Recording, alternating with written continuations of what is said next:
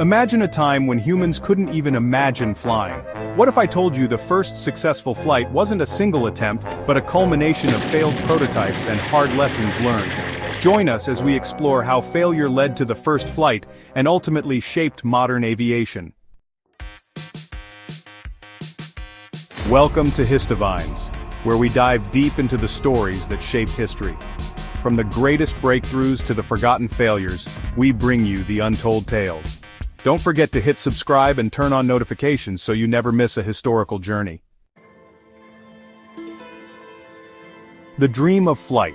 Humans have dreamt of flight for centuries, and while ideas like Da Vinci's flying machine existed, no one had succeeded in creating a flying machine that works. By the late 19th century, inventors like Otto Lilienthal in Germany and Samuel Langley in America were making serious attempts at powered flight.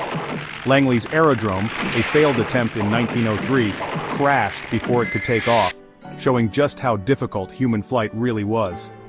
Otto Lilienthal, known as the Glider King, made successful glider flights, but tragically, his crash in 1896 was one of many early failures in aviation history.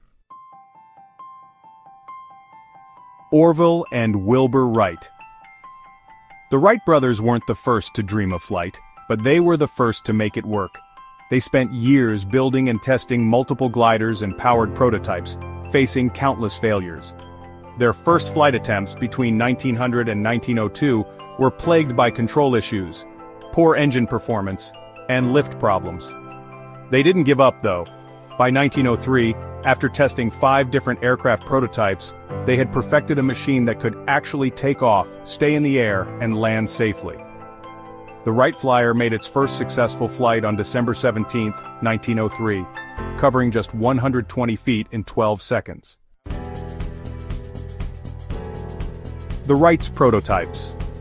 Their earlier planes failed because of problems like engine malfunctions, insufficient lift, and weak frames. For example, their 1900 glider had poor control and couldn't fly for long.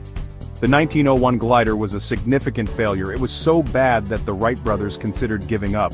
But they used that failure to tweak their designs and improve. 1902 glider? This one was the turning point. It was a success, and the brothers were able to control it in all directions, but they still needed a powerful engine to achieve powered flight. The Wright Flyer wasn't perfect, and its first flight was brief, but it was the culmination of years of failure. The brothers' breakthrough came from understanding aerodynamics, control surfaces, and creating a reliable engine.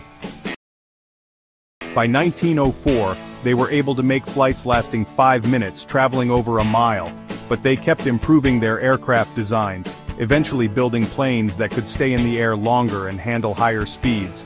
Despite facing criticism and doubt from other inventors and the public, the Wright brothers were persistent, knowing that each failure was one step closer to success.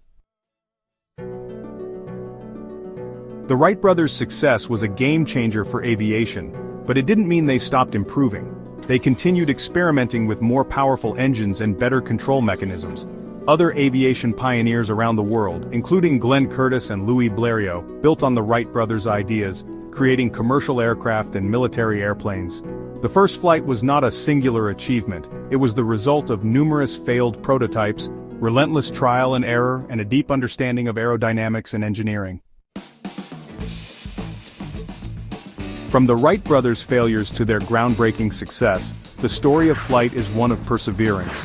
The first flight was just the beginning, and the road to aviation greatness was built on learning from failure. Want to know more about how aviation changed the world? Hit that like button, subscribe, and join us here at Histovines for more history that's waiting to be uncovered.